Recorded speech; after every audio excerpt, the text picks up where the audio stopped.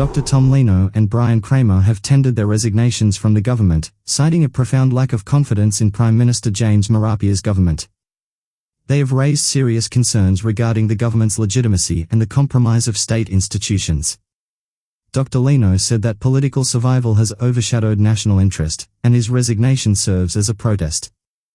Mr. KRAMER, who initially supported Prime Minister Marape since 2019 for his moral integrity, has expressed that Marape has strayed from Christian and moral principles, opting instead for decisions driven by political expediency. He further noted that Marape has been subject to manipulation, resulting in reckless decisions and substantial financial losses. The power that we have, the mandate we have, is given to us by the people.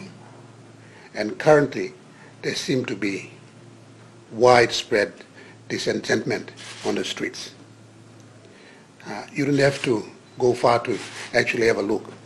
A lot of things in this country are not happening well, so I've decided that because of that, I've sort of felt our government has lost its legitimacy. And being in that cabinet, and extending my time in that cabinet would do me no good, and also my people no good. So I've decided to resign from the cabinet, and I've decided to resign from the Marape-Rosso government. Like I said, the reasons are many. Institutions of states have been desecrated to a level where now they sort of no longer do their constitutional functions. They are instruments used by the masters who are in charge. And I've realized that political survival has actually become the most important thing today, and not the interest of the nation. So at that point, I think I've decided that I should resign from the government, and maybe my resignation is like a protest, open protest, and hopefully Prime Minister Marape takes into consideration. I'm pretty sure there's a couple others. Honorable Bryan KRAMER himself has resigned yesterday, and hopefully those things should prompt him to actually take an active look at the issues that surround us, because obviously the country is actually going down. There's a general moral and societal decadence being observed today. Mediocrity, insanity, and tyranny are actually espoused and celebrated, and when those things start to happen, you know that there's generally a moral sort of decadence that's happening, and it's if we allow these things to prolong any further, it would really, in a way, it would really destroy this country. So because of those things, I decided to resign, and of course, I take this opportunity to also thank the Prime Minister for giving me an opportunity to be part of his cabinet.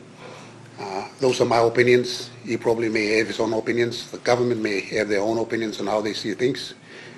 It's up to them. For me, it was a moral one. In 2019, we both joined the Marape government. We were both appointed ministers. We were both in the opposition.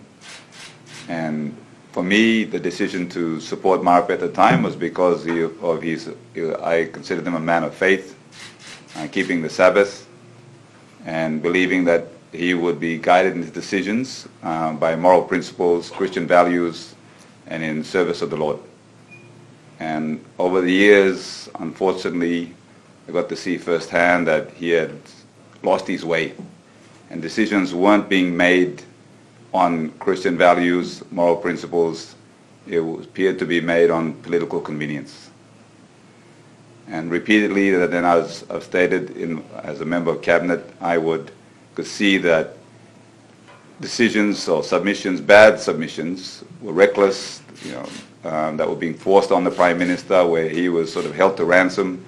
And as a member of cabinet, a few of us would always come to his defense and oppose some of these decisions that would be put aside by using our numbers as well and our voice in NEC.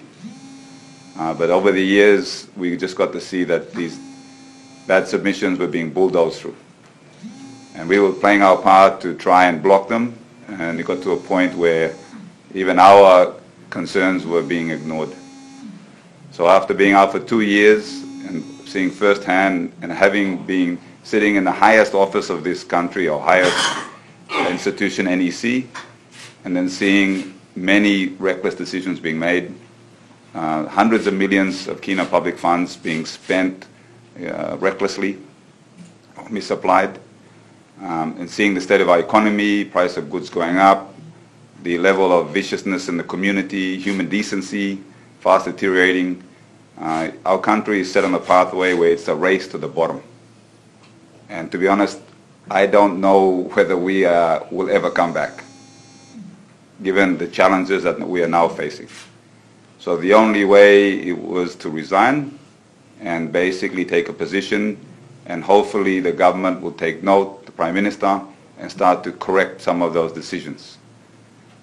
So we haven't formally joined the opposition. As Dr. Lino said, it's a protest vote to come out of government, so we can no longer have that our voices are heard within government. So now from outside of government we'll be able to raise these issues. I believe it's the only way that the Prime Minister and the government will start to listen. Both Dr. Lino and Mr. KRAMER hope that their resignations will prompt the Prime Minister to reassess his actions. They have chosen to adopt a neutral stance as backbenchers rather than aligning with the opposition. Their concerns reflect a deep unease with the current state of governance. What are your thoughts on their decision? Comment below.